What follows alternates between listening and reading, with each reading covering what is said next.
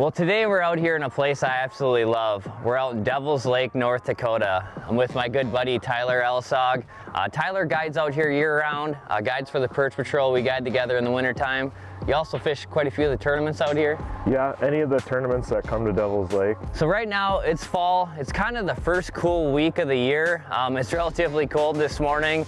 We're dealing with a lot of wind, but right now we're dealing with the water temperatures relatively warm for the fall, but obviously cool air temperatures. But one thing's for sure, these Devils Lake walleyes get angry for most of the year, especially when you get a lot of wind. So why don't you come along today and join us as we show you the next bite. Just looking for the next bite, next bite, just looking for the next bite.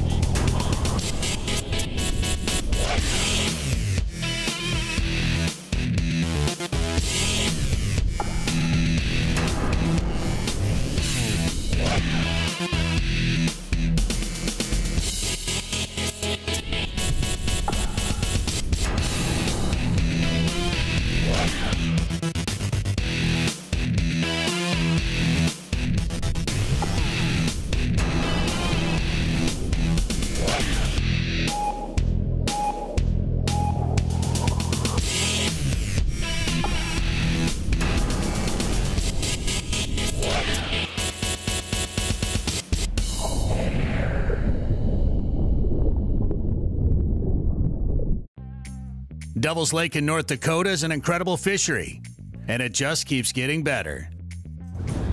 Yep. Oh, yes. There you go. That's a super nice fish. I'll grab him for you.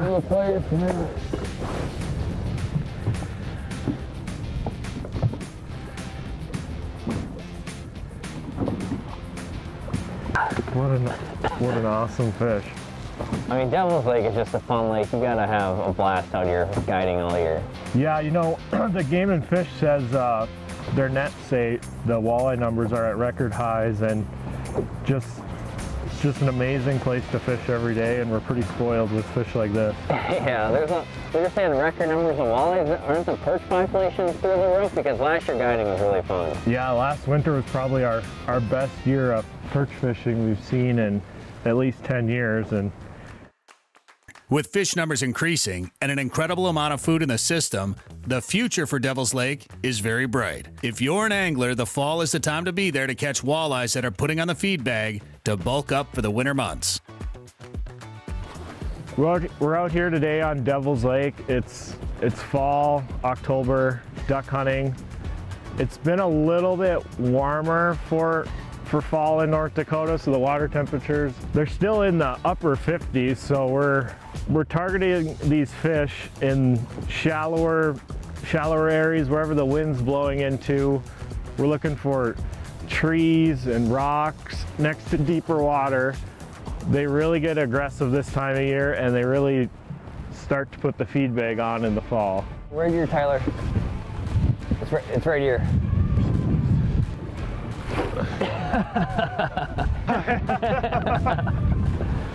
Nice fish, Corey.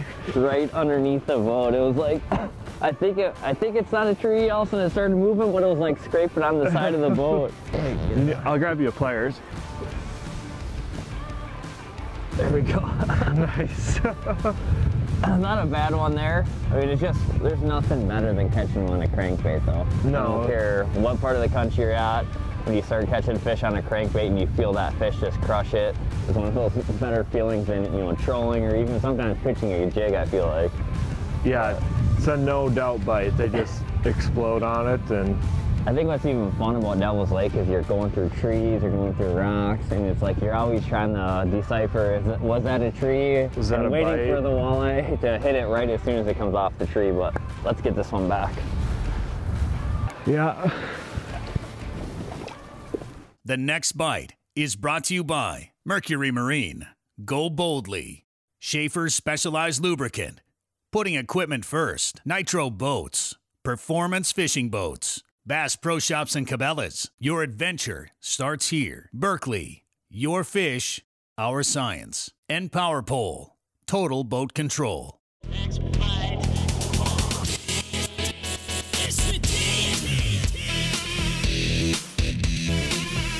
Closed captioning for the next bite is provided by Whitewater, built to brave the waves.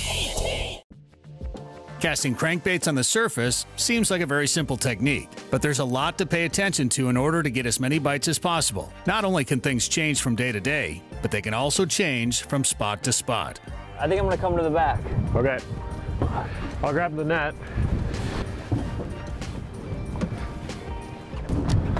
Nice one? Yeah, just come between me and there.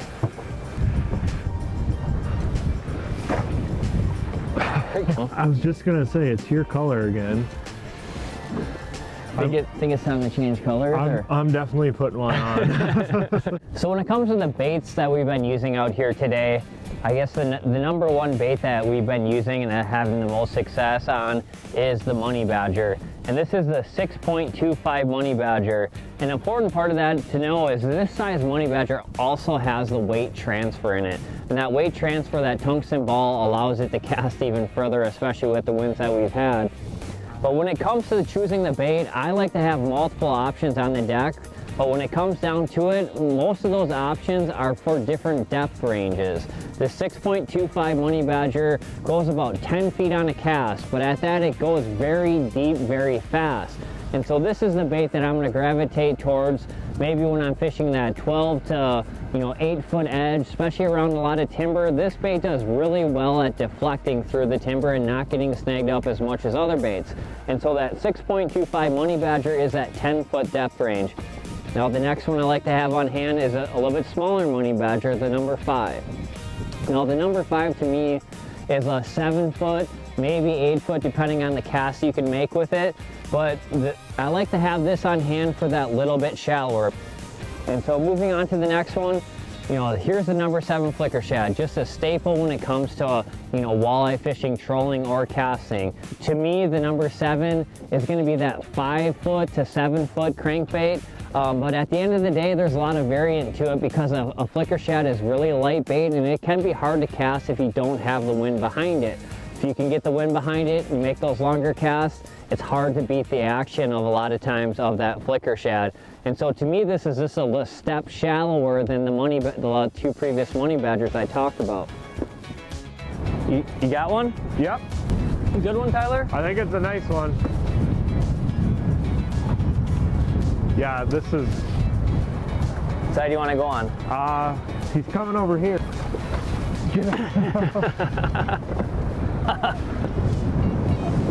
On the flicker shad again, huh? Another one on the flicker shad. I mean, it makes sense because it seems like those fish are right on that weed edge. And I know I'm struggling with the Money Badger without getting out of there without getting weeds every time. Yeah, it's literally casted it out there right to the weed edge and he bit in the first 5 seconds of the cast. Tight to the weeds. Firetail? Firetail. Perch? Ironically, why wouldn't they eat a perch? Yeah. But that's just another awesome fish. I mean, you can't beat that size of fish, especially casting a crankbait. I mean, that's the fun size that just blow up your rod when they bite. Probably the funnest way to fish.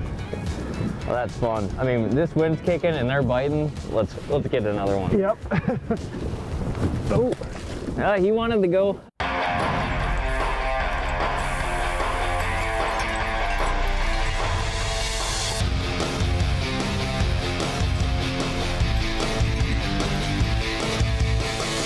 Total Control, presented by Power Pole. 20 years of trust evolved from Total Boat Control. So when you think about accessories on a boat, obviously one of the most important is going to be a trolling motor, a bow mount trolling motor. We use it a ton, whether you're going to troll with it, whether you're using forward-facing technology, searching for individual fish. Trolling motor is just a tool that every angler uses a lot of. And this is the brand new Power Pole Move. I have the ZR 60-inch model on my boat here, so a scissors bracket. I prefer that. But a couple things I want to talk to you about with this trolling motor is how quiet it is. It's absolutely mind-blowing how quiet this thing is, even at high speeds.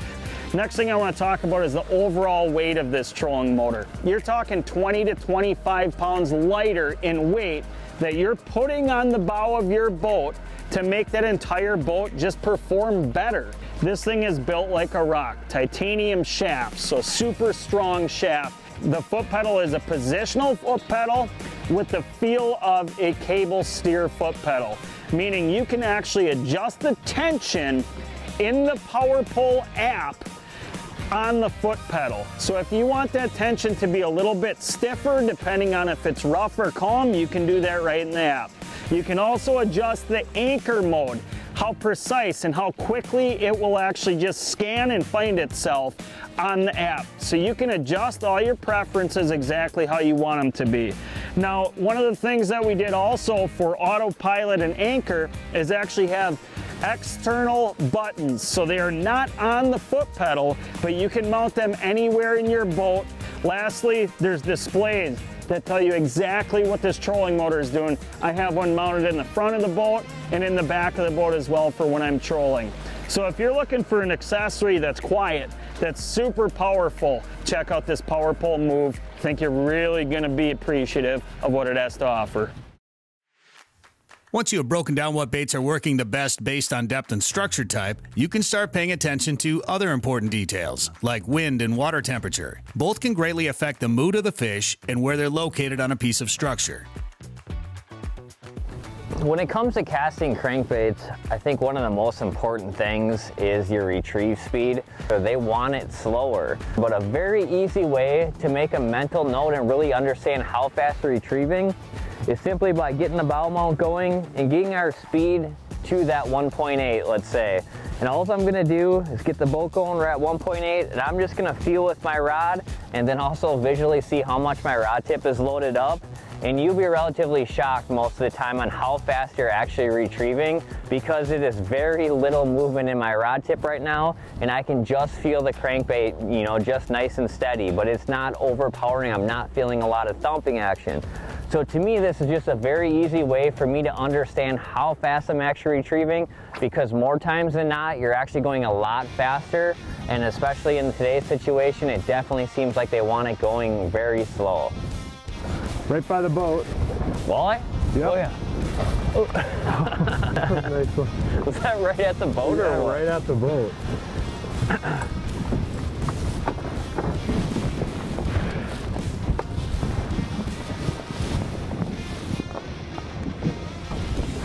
Please. He's off. There you go. Yeah. That one surprised you right at the boat? Right at the boat. Yeah, it's one of those things where, I mean, it seems like it almost came down to a speed thing today. Because it seemed like I started reeling really slow, and that's almost when we started getting the bites, and I noticed how fast, like, you know, you were burning it. And it's like, this is that time of year where it's like it can go either way. The warm water, they're aggressive. When you have a cold front, then it's like they want it slower. When it comes to casting crankbaits especially, one thing I always like to keep in mind is the wind, especially in the situation we have today. We're in the Dakotas, there's a lot of it.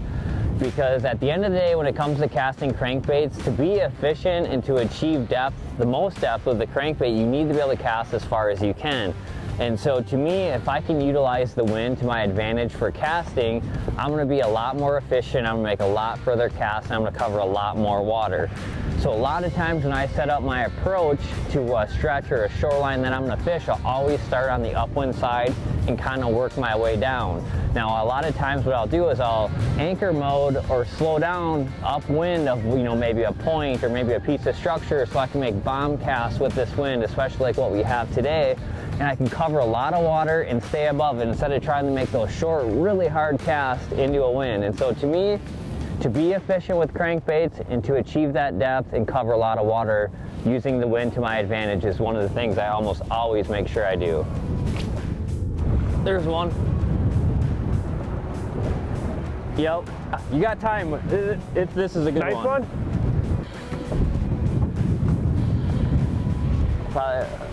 Probably you want me go in to the back? Yeah, move your rod too. Where you at?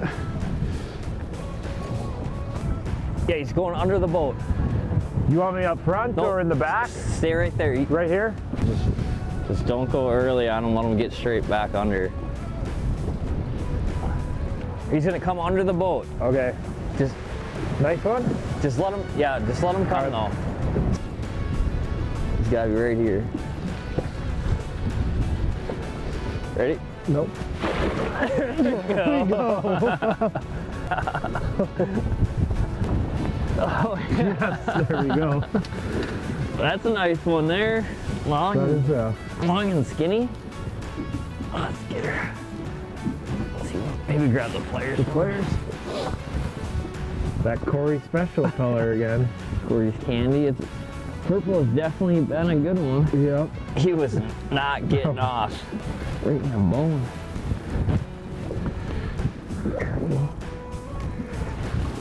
Oh, look at that thing. That's a nice long one there.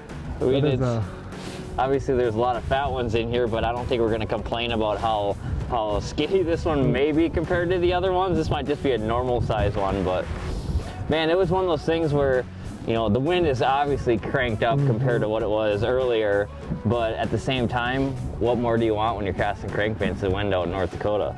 Yeah, that was, what, your second cast in a new spot? And it, yeah, just pulled in on this little point. There's kind of a weed edge and we kind of got shallow, but I just pulled this off and basically seen on side image that we're on that weed edge and made the cast parallel to it, and this thing hit on the end of the cast. But should we get him back? yeah, that's a good one there. Yep.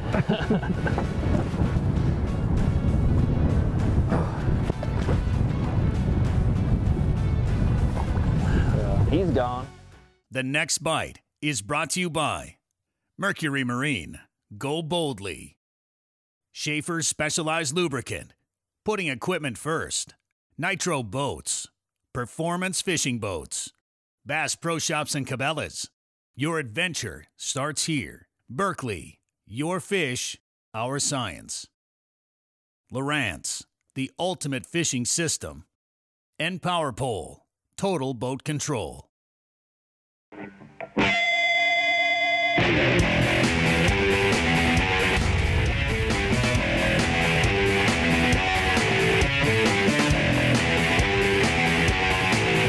Hot topics, leading information and tackling techniques to make you a better angler. Presented by Mercury.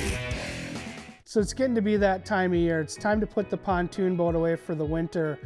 But one of the things that's really important in boating in general is the maintenance on your outboard engine. Like I say, we're storing this 154 stroke for the year. But one thing that I really appreciate that's really cool and handy for people of all levels is that Mercury now puts a QR code right on the side of the engine. So by lifting the hood up, you can get at that QR code. I can scan it with my phone and up will pop an entire list of the different maintenance schedules and a whole variety of different videos that show you how to do the individual tasks at hand. So I can just scroll through, find out whatever it is that I'm planning on doing, simply watch the video, and it shows me an awful lot about what it takes to do those different procedures. And it also will help you to know whether that's something that you want to tackle or not. I recommend, if you're not comfortable with it, take it to a certified dealership. Not only can they do the service there and take care of the boat, but they can also look over the rest of the functions on the motor for you and let you know where it's at. Casting with the wind allows you to cover as much water as possible, but having a longer rod can also give you a little more of an edge when it comes to casting crankbaits. Also, picking the correct line will help you put more fish in the boat. A no-stretch line allows you to feel the bait even while reeling extremely slow. And having a fluorocarbon leader protects you from abrasions on rocks and trees. It also stops your line from wearing into branches, increasing the chances of getting your bait back. Korey, got one. You got him? If it's a walleye, definitely has some weight to it. There it is. It's a nice one. It's a walleye. There it is.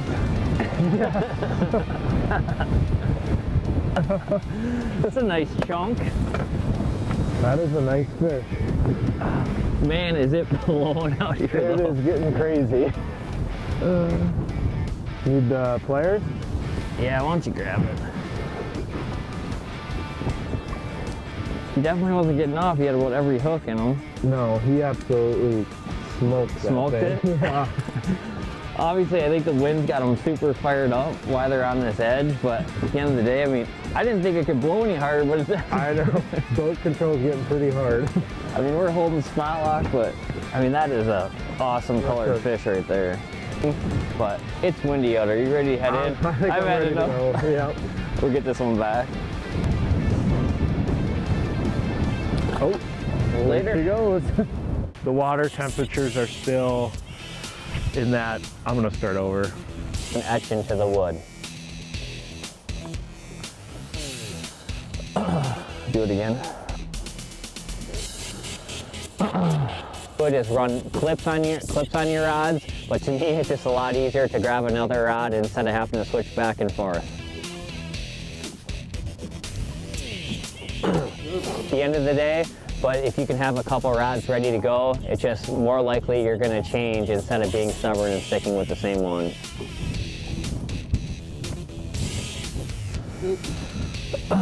Helps you mentally know and understand how fast you're actually retrieving.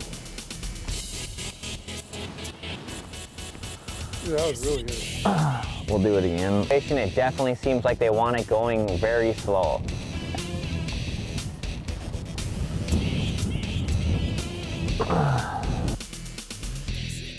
The Next Bite would like to thank Woodlands Resort in Devils Lake, North Dakota. Located on the beautiful shores of Creel Bay, Woodlands Resort has all of the amenities needed for your all-season activities. For more information, please call 701-662-5996. That's 701-662-5996.